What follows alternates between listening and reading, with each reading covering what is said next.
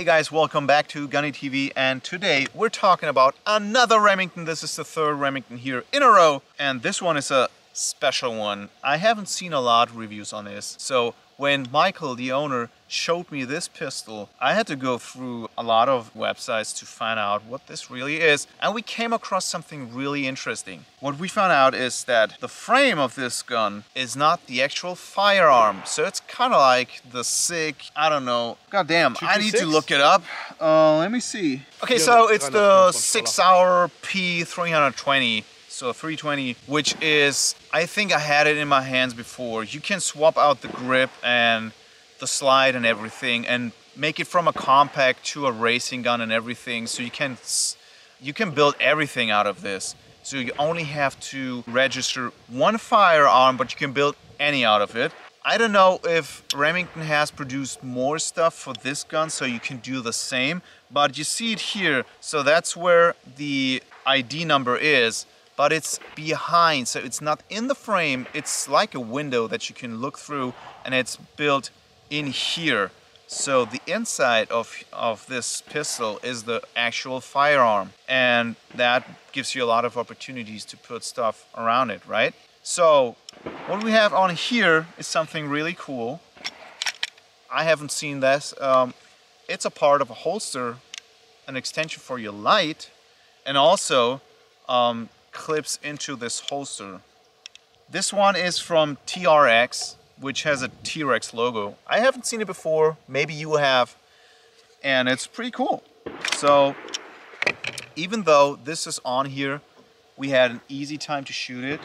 It gives you a lot of surface to put your fingers on, which is nice.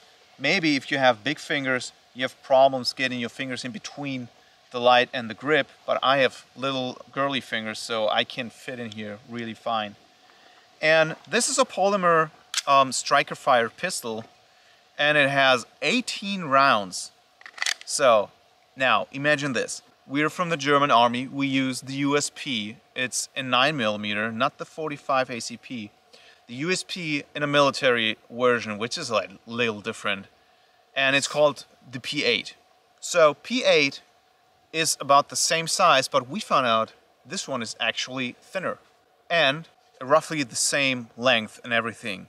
Plus that, this one is lighter, but 3 more rounds. And it has 3 more rounds. It has 18 rounds, and I think this grip is way more comfortable. Like if you have ever shot a P8 or a USP, it's basically the same gun. Their grip is like that thick, and it's more like a square instead of these round surfaces. Yes. And if you have small hands, it's not for you. If you have small hands, even for me with small hands, it fits perfectly.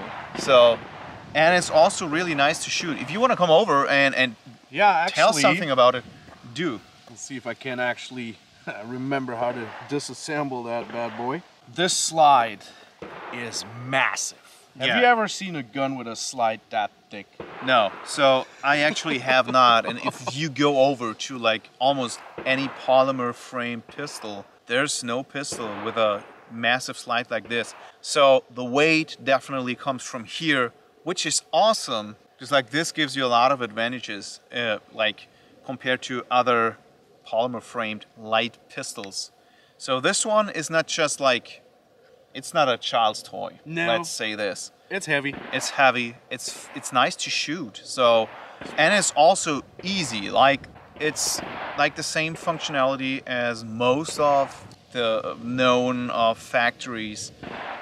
Easy disassembly, not many parts. Yeah, and way easier to clean. So if you look in here and you see how much space you have, I think it's easier to clean like most of the guns.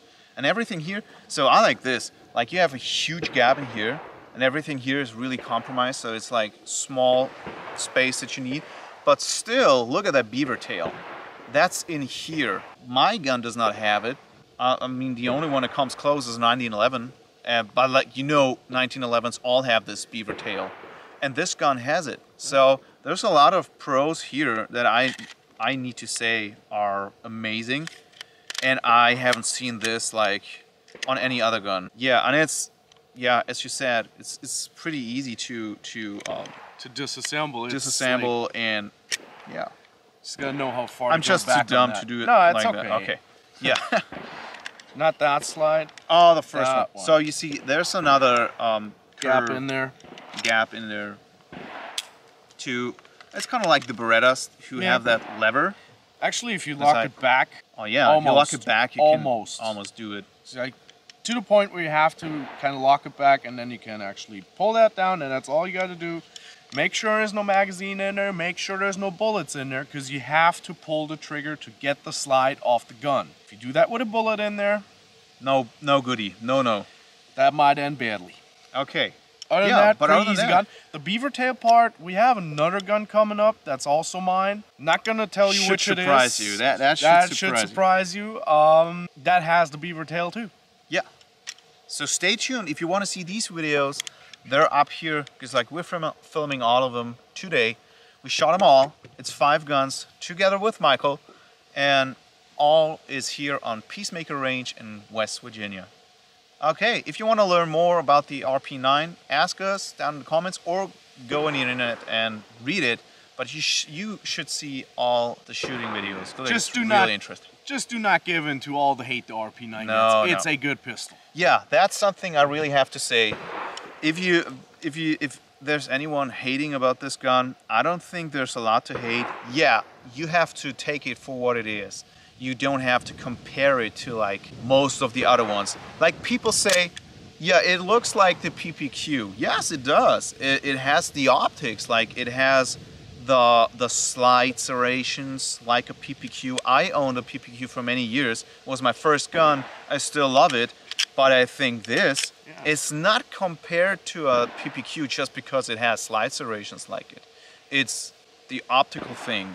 It looks like it. It does. But it feels completely different. It's a huge gun. PPQ is way smaller. This one is like the size of a Q5. So PPQ Q5. People are comparing it with a Q4 maybe, but that's a compact gun. It's different. And also, what I've read about it is this grip is like similar to a Smith & Wesson MP2. I don't know. Yeah, little maybe softer. It looks like it, but I don't think it feels like it. So it's not as aggressive. No, it's not as aggressive, and I think this one stands really for itself. It's something else. I cannot compare it to any other gun that I've known so far, but maybe I'm just dumb and I'm wrong. You decide that. Go into the internet, go into the comments and like let me know. But go get one, shoot it, find out for yourself. Exactly. Find out for yourself. It's a nice gun and it's not that expensive, so you should think about it. Try it out. All right, see you next time. Bye.